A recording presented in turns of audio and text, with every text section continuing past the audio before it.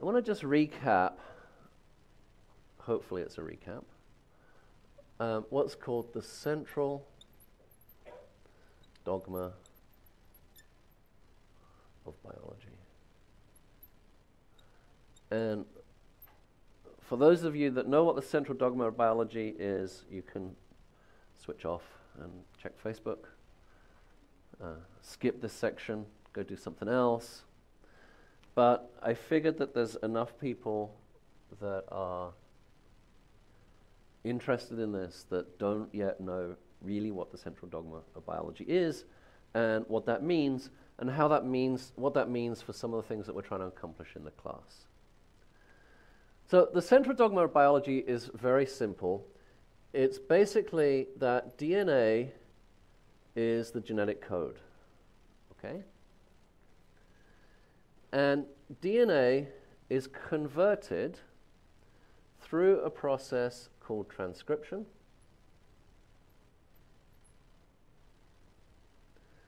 to what's called messenger RNA.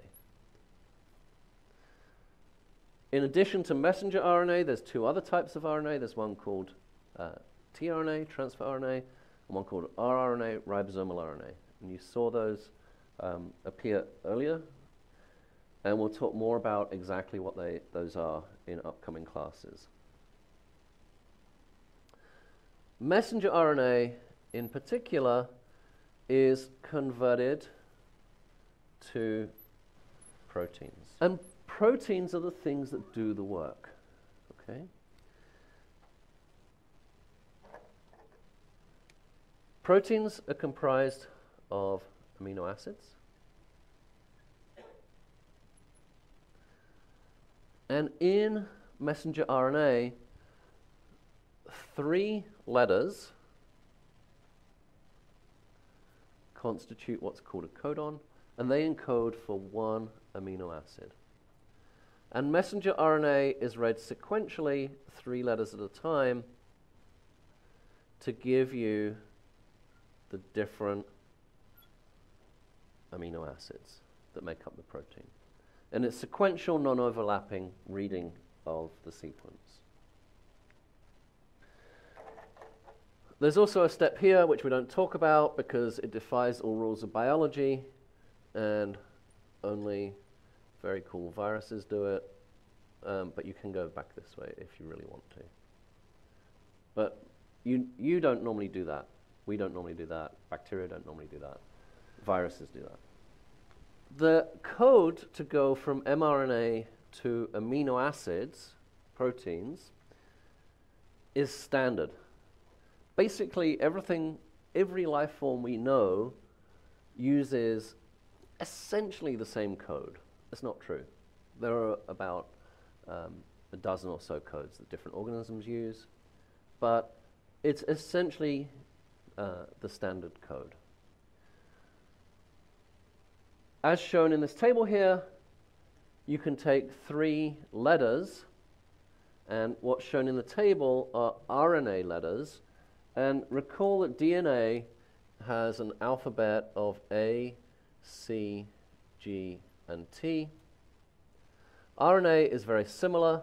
Its alphabet is A, C, G, and it uses U instead of T. And so in this table, where it says, for example, UUU in the top left entry, that's the DNA equivalent of that would be TTT. And in fact, the DNA gets transcribed into the RNA in a sequence-dependent fashion. So what happens is we have a DNA sequence. Let's say we have a sequence like this. So this is one strand of our DNA, and recall that DNA has a direction, so this will be the 5' end, and this will be the 3' end, and we can have the other strand of DNA going back the other way with complementary bases. So every time there's a C, there's a G, every time there's a T, there's an A, every time there's an A, there's a T, and so on, okay? And so we can once we have one strand, we can always calculate the other. This is called the reverse complement because the top strand goes from left to right and the bottom strand goes from right to left. And so our DNA would look something like this, let's say. And here's the other piece. Whoa, that's cool. Okay. So when transcription occurs, what happens is this opens, and so let me just write my sequence again. So here's my top strand. And then it opens, and so here's my bottom strand.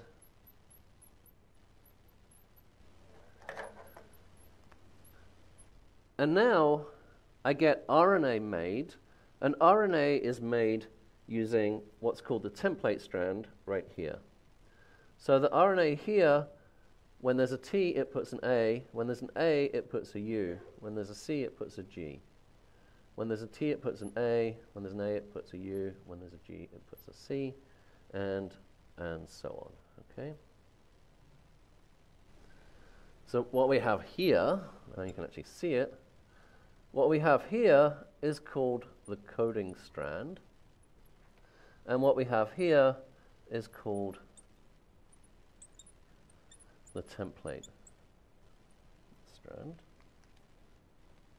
because the RNA is basically the same as the coding strand, but actually is read from the template strand. And this is one of those things that always confuses the hell out of everybody, right?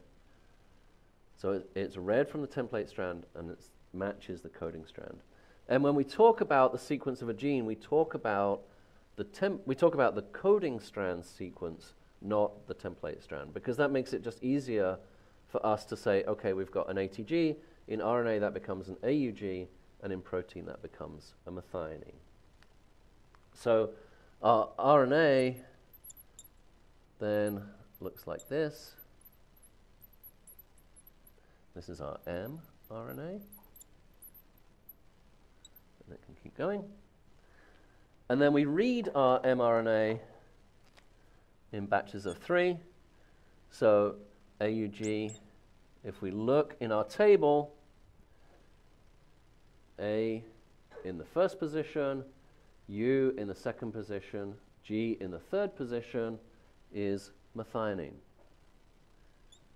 AUC, A in the first position, U in the second position, C in the third position is isoleucine. UCG, U in the first position, C in the second position, G in the third position becomes serine. And UAA, which is U in the first position, A in the second position, and A in the third position, is a stop codon. And so if this were our sequence and this were really happening, we would have a very short, what we call, in this case, we call it a polypeptide, but you could also call it a protein. This particular protein only has 3 amino acids and the stop. Okay? So this is how we go from DNA to RNA to protein. From DNA, we have our coding strand, our template strand, we get our mRNA, we get our protein sequence out the bottom.